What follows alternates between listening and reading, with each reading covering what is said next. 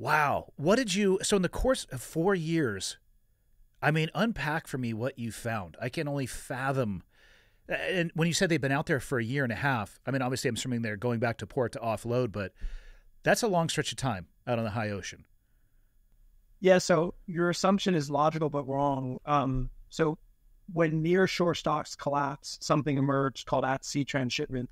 And so like the distant water fishing fleet, those guys that target foreign waters or high seas, mostly engage in transshipment at sea. So the fishing vessel, and that's an economic choice.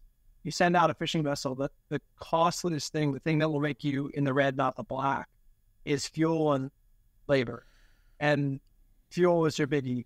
So if you don't have to come back to shore and you can stay in the fishing grounds for a year straight and have a mothership come out, she brings ice, parts, men, food, whatever, and she takes the stuff back. And then you're just gone the whole time. And those are the most brutal ships, transshipment at sea, distant water, transshipment vessels, especially if you got a ship that's using foreign crew. So it's going to be Taiwanese, Korean, Chinese, New Zealand, whatever. And if the crew are foreign, then you got a real risk indicator. And if it's transshipment and if it's staying out longer than 2 years, there's a really good chance that bad stuff's happening there. Anyway, but to your question, I forgot your core question. The core question is, in 4 years and actually getting this level of access in different areas around the globe, I mean, I get, obviously it's a huge and broad question, but can you just unpack some of the things that you must have seen?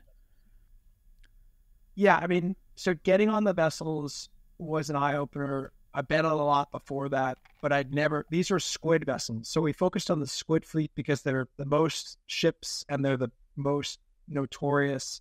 They stay out at sea a long time. They travel the most. So we're like, okay, if we want to find the really dark stuff, let's aim at the Chinese Squid fleet, not the tuna ones, because there's bigger money in that. And anyway, so we focus on the Squid fleet.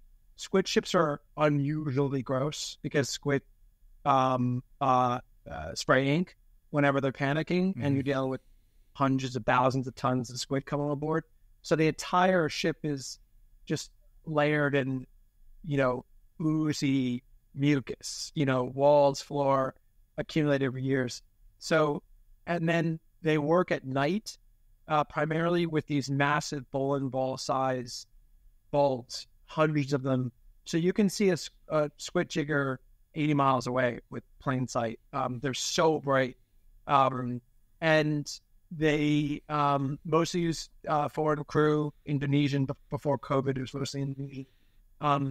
So we thought this is a good target ship to see what's going on human rights, labor-wise.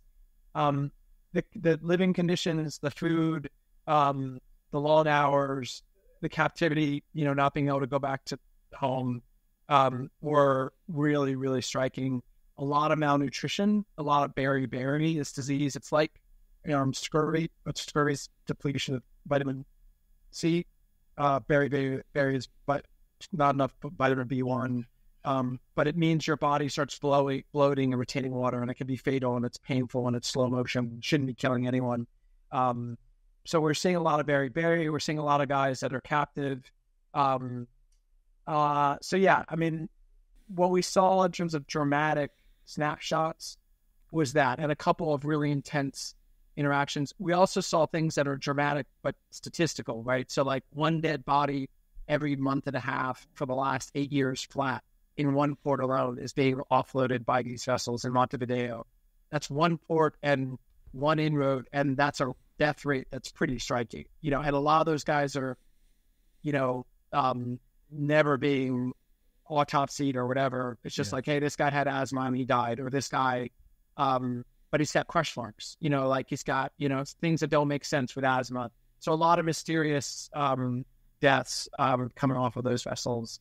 So yeah, those were the most striking things. And then we looked at not just the at-sea portion, but forced labor on land. So Uyghur, Xinjiang labor in China, in seafood, and then North Korean labor in this other spot in China, and broke the story out. Like seafood's coming off of ships that are using captive labor, going into processing plants that are using captive labor, and then being shipped to us in the U.S. and Europe. And so that was the big reveal.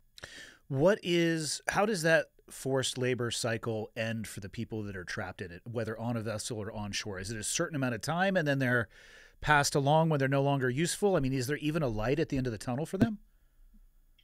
Yeah, I mean, so think of like the cat labor problem as a global problem. So if you're on the South China Sea, you're dealing with the Thai fleet, you're looking at Cambodians, Rohingya, Myanmar, Burma, Laos, and the model is a certain thing. It's a guy you meet in Cambodia, you're from some poor village.